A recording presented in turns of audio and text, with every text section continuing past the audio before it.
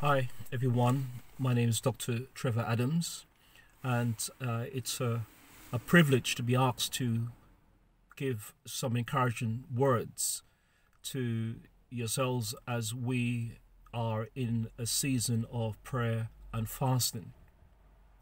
I just love the theme about repositioning through the Holy Spirit.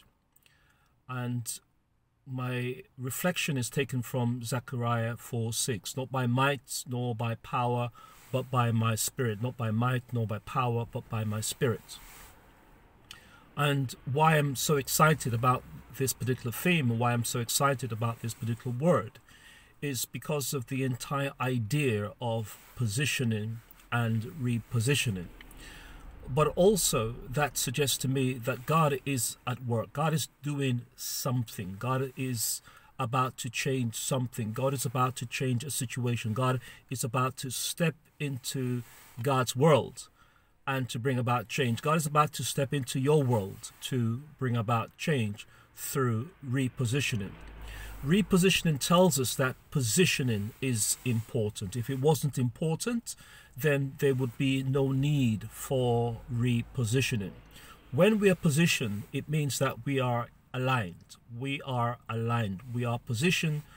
We are aligned, and we are aligned with whatever it is, the purpose for which positioning becomes important, the purpose for which positioning becomes very, very important. And I want you to know that where you are at this present time is not by accident. It's not a coincidence. But God has positioned you in a position to reposition you.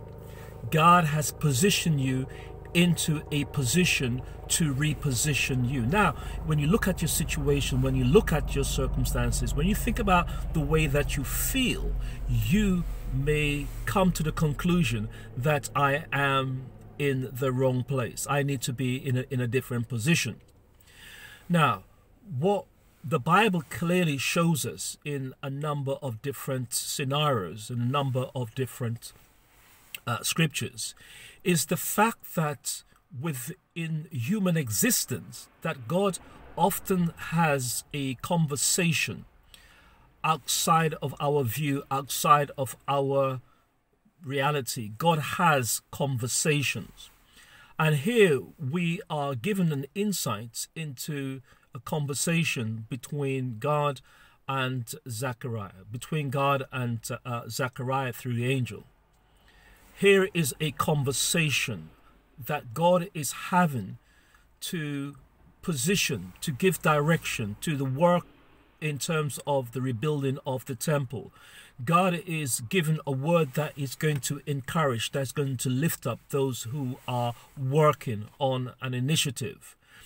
You might be working on something now, and you may feel that God is not there. God, where are you? God, you are nowhere to be seen in my situation. You are nowhere to be seen by my eyes. But I want to encourage you that God is still at work, that behind the scene, if God can reveal the curtain, if God can draw back the curtain and show you, there is a conversation that is taking place. There is a conversation that's taking place that is bringing revelation into what God is doing.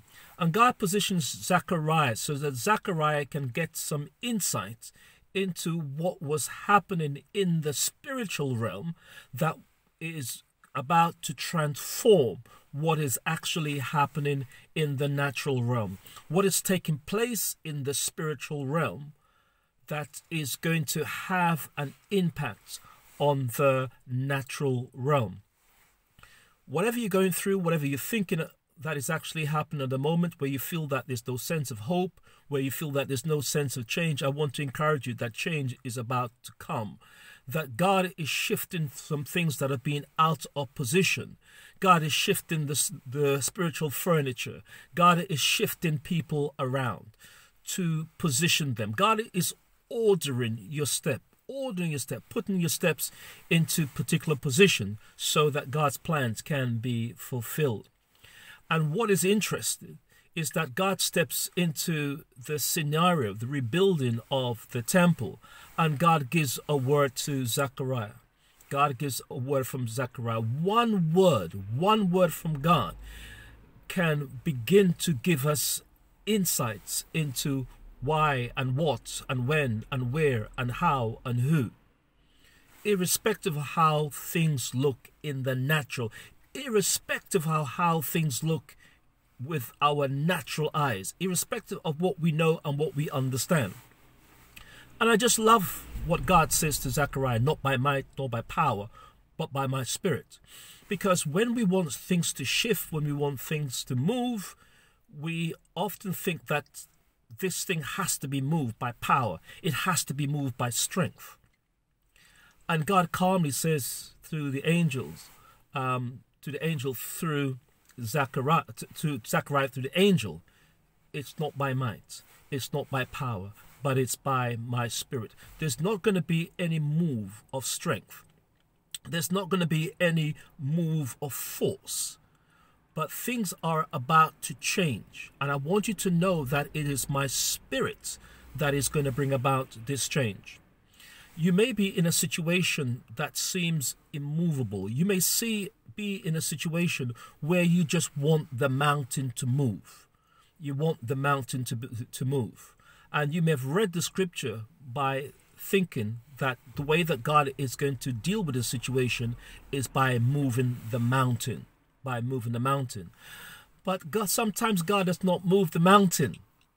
Sometimes God does not move the mountain, but God moves us. Doesn't move the mountain, but God moves us.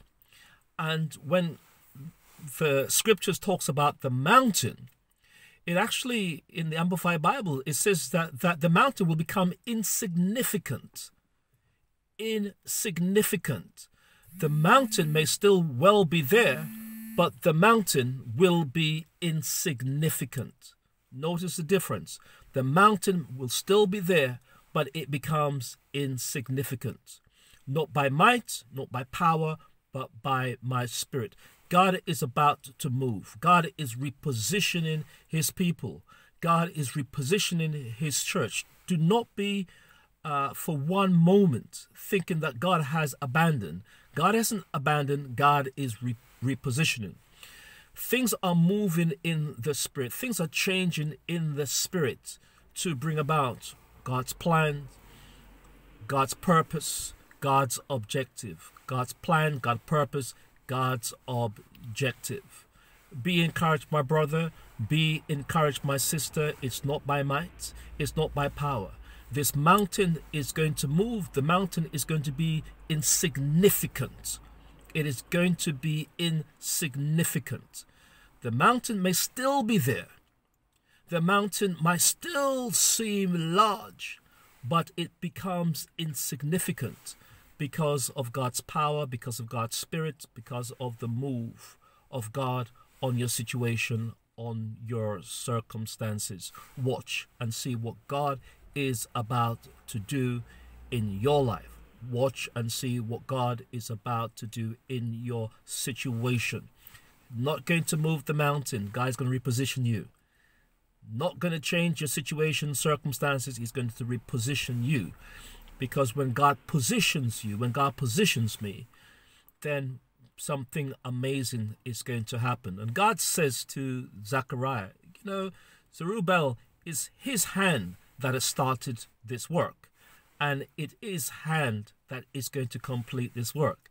God is saying, you know what, there's nothing that's going to stop this work. This Zerubbabel's hand has started it, and Zerubbabel's hands will complete it. God bless you. Take care.